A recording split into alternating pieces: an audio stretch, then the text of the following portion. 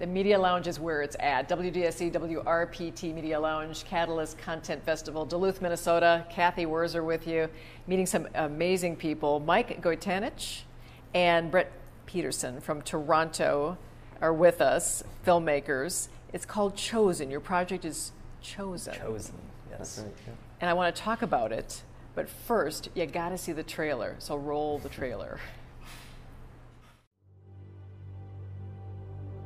Be careful, young lady.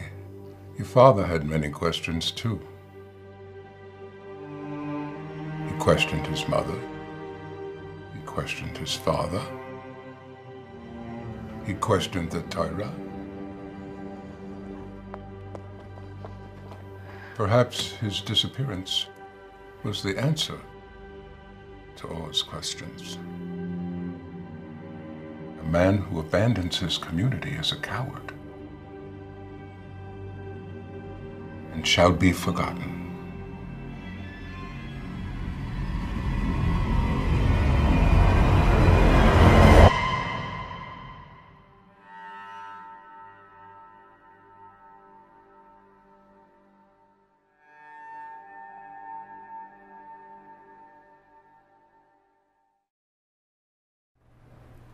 Just judging from the reaction of the crew as they were watching the trailer, I mean, it looks like this is some pretty interesting stuff. How do you want to describe it for viewers? Yeah, so I guess I describe it as kind of a genre mashup.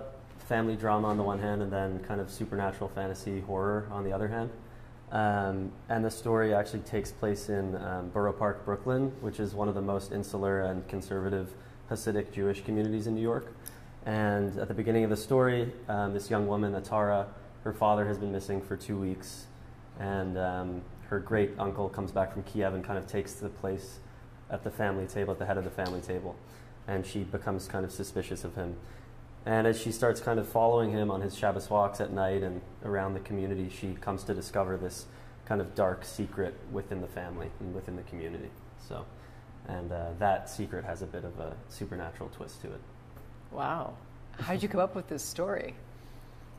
There's something behind this. Yeah, so I grew up in near Bathurst Street in Toronto, so large communities of Hasidic people there, and I actually I come from both of my grandparents on my mom's side were Holocaust survivors, so I was always very curious about Hasidic culture.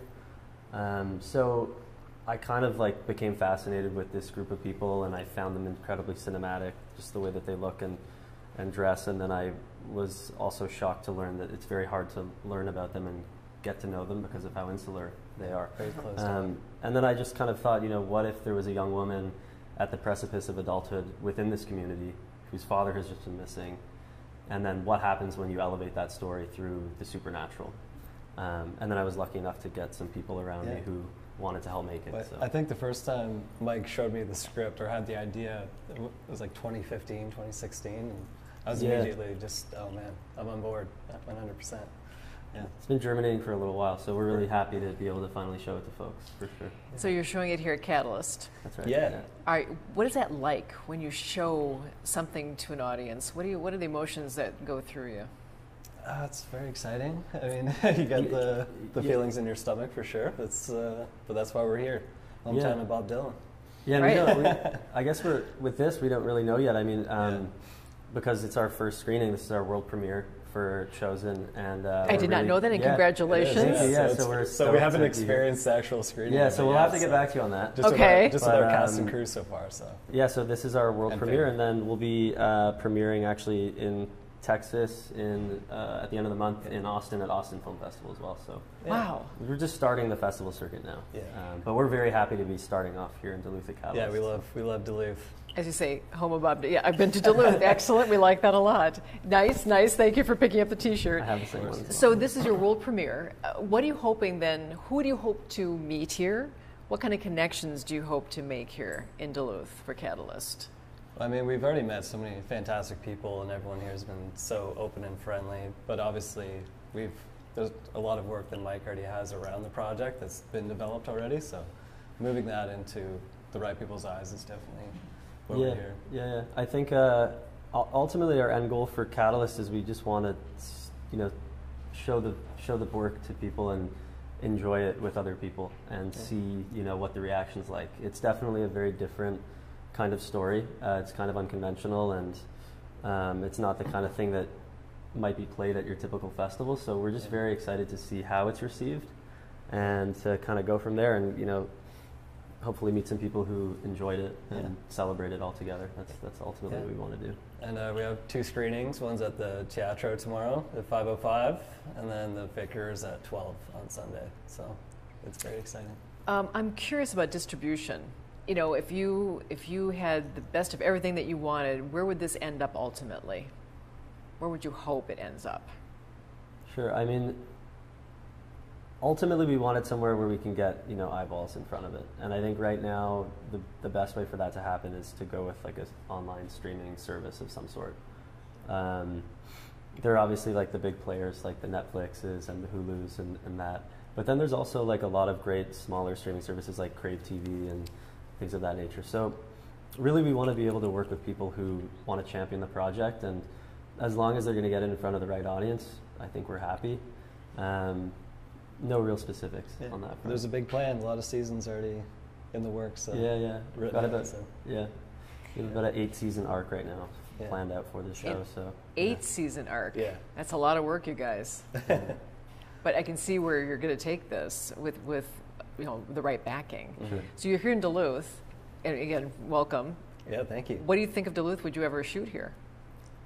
I love it. We were actually walking. We have a story in mind for a feature actually that we were thinking. Yeah, we've been walking around, just walking on the river, taking in the town, and it's pretty cool. I think there's a very interesting look to this town. It's got a very cool feel to it, and as Brett mentioned, we took a little walk along the river. It's about a boat. I and don't know if we should spill the beans. Did you just go over to the lake or the river? Now there's two Sorry different. about that. Yeah, the lake. Yeah. It's a really wide river down there. It's a really big river. But, yeah, exactly.